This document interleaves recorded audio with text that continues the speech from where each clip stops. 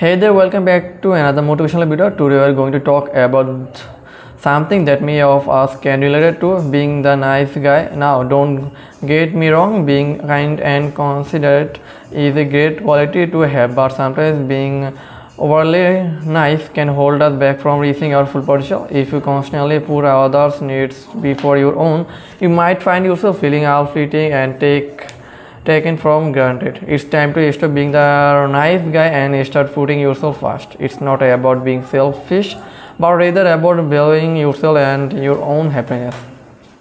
Take charge of your life and set boundaries. Don't be afraid to say no when you need to. Stand up for yourself and pursue your own goals and dreams. Remember, being assertive doesn't make you a bad person. It makes you a strong and confident one. So if you have been stuck in the cycle of always being the nice guy, it's time to break free from. Embrace your oath, prioritize your own well-being, and watch how your life transforms from the better. You have got this.